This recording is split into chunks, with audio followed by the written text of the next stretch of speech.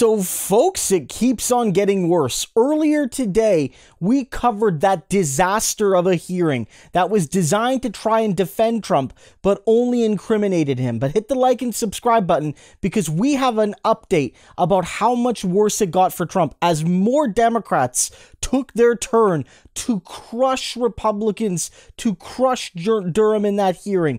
And what they revealed were direct and more recent than we thought ties between Trump and Russian espionage and Russian spies and Russian misinfo and subterfuge and intimidation and all of those things. And it's really bad. And it had a direct consequence as law enforcement today made a big response in and around MAGA land in a pretty direct way because of all of this. So what I have for you is a bit of a supercut of Democrats continuing to tear into this effort to defend Trump and to downplay his treasonous ties to Russian spies, but also media reacting to it as well, saying that as much as they tried to cover up Trump-Russia, today is maybe the biggest day in the Trump-Russia scandal since he left office. Simple point is getting lost. Republicans will do anything, say anything, and spend any amount of money to hide the basic truth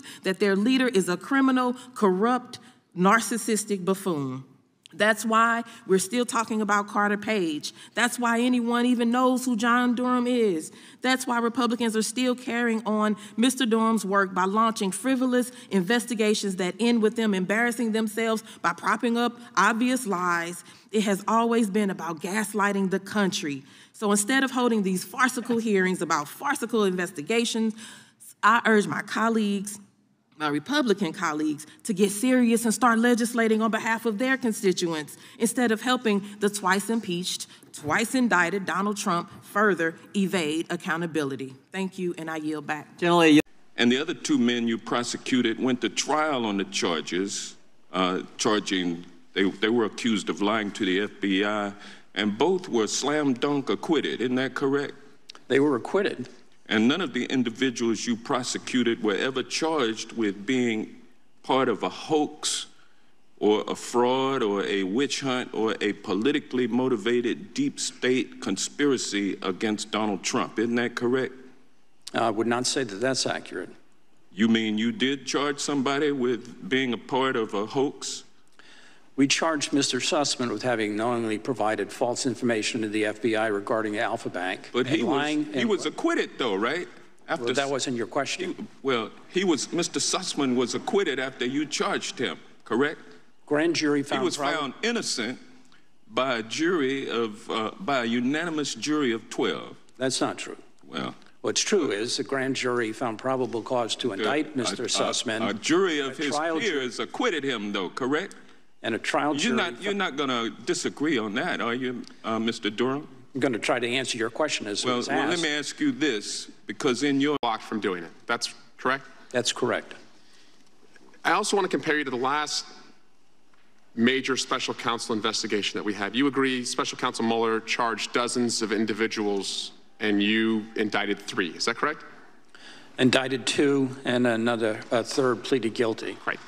And Special Counsel Mueller had dozens of convictions, some at trial, but no defendant was outright acquitted. Is that right in the Mueller investigation? Outright acquitted. Across the board, every charge acquitted. Right. I don't believe there are any acquittals. I'm not sure there were dozens of convictions. There were dozens of, more than a dozen people who were indicted. You were wise. Speaker of the House of Representatives. Gentlewoman's recognized. Thank you very much, Mr. Speaker. I thank the gentleman for yielding and for his great presentation today. Today, we are on the floor of the House where the other side has turned this chamber, where slavery was abolished, where Medicare and Social Security and everything were instituted, they've turned it into a puppet show. A puppet show. And you know what? The puppeteer, Donald Trump, is shining a light on the strings. You look miserable. You look miserable. The only advantage to all of this is that instead of reversing what we did on the IRA to save the planet or reversing what we did to reduce the cost of prescription drugs, you're wasting time. Adam Schiff is one of the greatest members of that. The gentleman's time has expired. I have the gentleman's 10 time more has expired. seconds. The gentlelady's time has expired. He said his is expired? The gentleman from Maryland's time has expired. Oh. The FBI had all that information prior to opening Operation Hurricane, correct? Crossfire Hurricane, is that right? That's correct. Okay. If the FBI had chosen to do so, the multiple pieces of information they had would have allowed them to open a preliminary investigation, is that right? In our report, we say that the FBI certainly had an obligation to assess the information, perhaps make it a preliminary investigation. That's okay. our view. In fact, it would have been a dereliction of duty for the FBI to have just sat on their hands and done nothing with the information that they had. Is that right? Yeah, the FBI should not have ignored that information. Okay.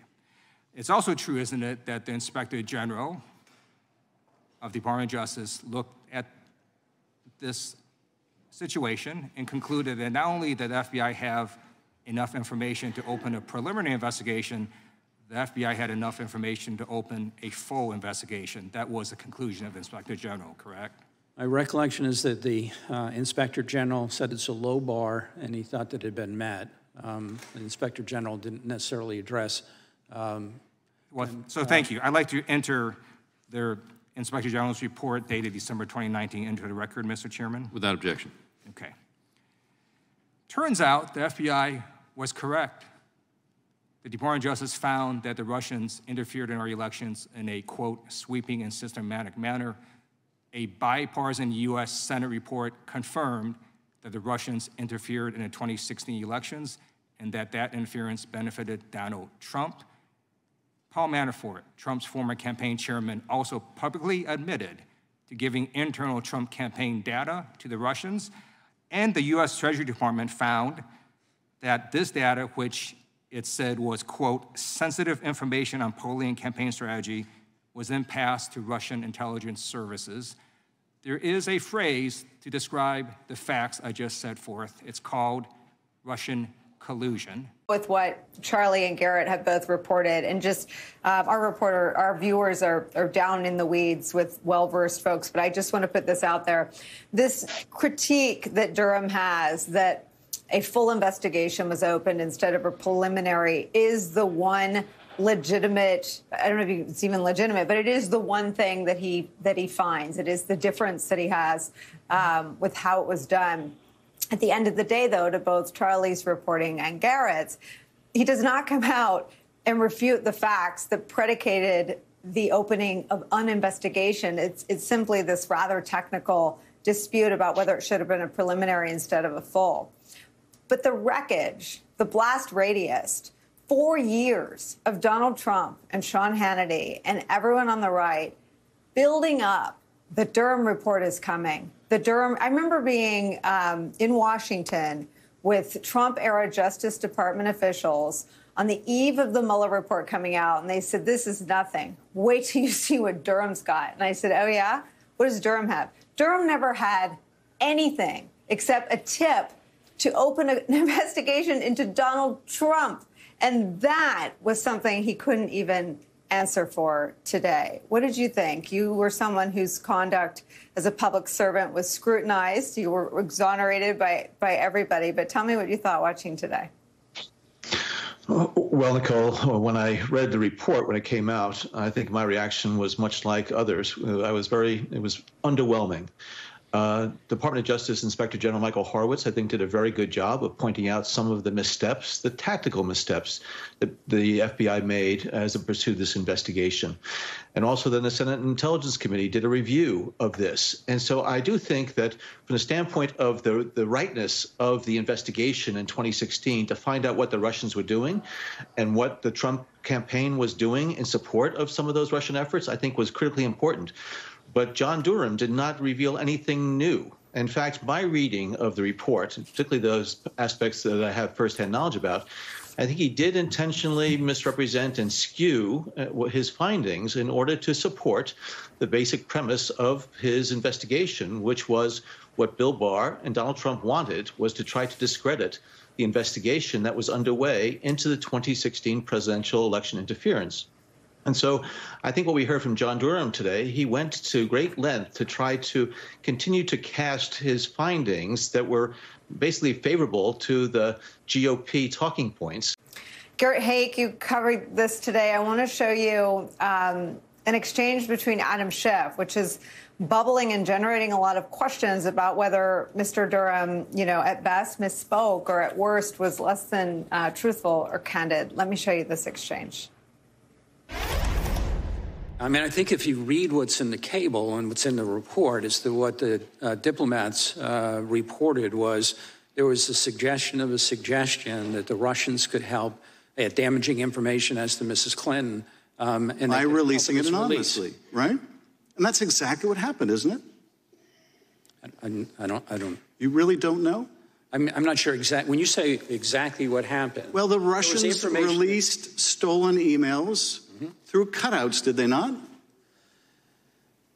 There were emails. It's a very simple question. Did they release information, stolen information through cutouts, yes or no? Yeah, I'm not sure that. You really don't know the answer to that? The answer is yes, they did. Through DC League's. Well, in your mind, it's yes. Well, Mueller's answer was yes. More important than mine, Mueller's answer was yes. Now, that information, of course, was helpful to the Trump campaign, wasn't it? I don't think there's any question, but that the Russians intruded into, hacked into the systems. They released information, and that was helpful to the Trump campaign, right? And the conclusion in the ICA and in the Mueller investigation was that the Russians intended to assist. Can you answer my question, Mr. Durham? That was helpful to the Trump campaign, right? Yeah, that's. And Trump made use of that, as I said, didn't he, by touting those stolen documents on the campaign trail over 100 times? I said, I don't really read the newspapers or listen to the news. I don't really, find that reliable, so I don't know that. Mr. Durham, you're totally oblivious to Donald Trump's use of the stolen emails on the campaign trail more than 100 times? Did that escape your attention? Like, this man, this man just got exposed again. This is like, you found Russian spies in Mar-a-Lago today, might as well have at least. Like, it's awful. Donald Trump got everything he wished, the opposite of everything he wished in this. The whole hope here was they would use this moment to, make the Russia hoax go away. But in reality, all that was confirmed in front of millions of people, and you watch all the clips and all of that from all the different sources, that Donald Trump had undeniable connections to Russia and Russian spies. And those people had meetings with Trump World in and around his most private spaces. And they had a clear desire to make him president. And ultimately, look, there's a lot of factors about why Trump won and Hillary lost that election. But the point is less, was that the decisive factor? And more, Russia wanted Trump to win, and Trump wanted their help from using Russian espionage and treasonous tactics. And that was exposed today more than any day in years.